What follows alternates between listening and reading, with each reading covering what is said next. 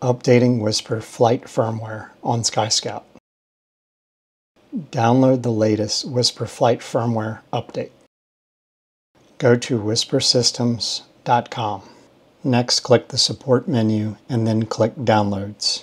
Locate the most recent update and click Download. Once downloaded, navigate to your download folder. Click once on the zip file and then select Extract All at the top of your browser. Plug in USB to micro USB cable from laptop to SkyScout.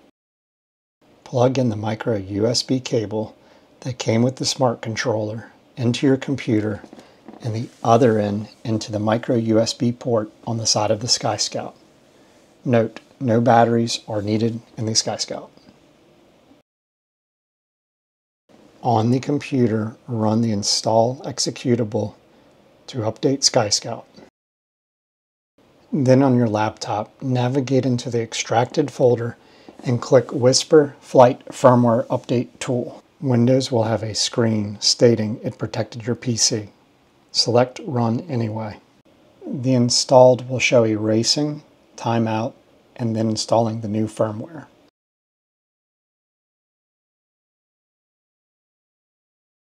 The firmware has been updated successfully. Thank you for watching.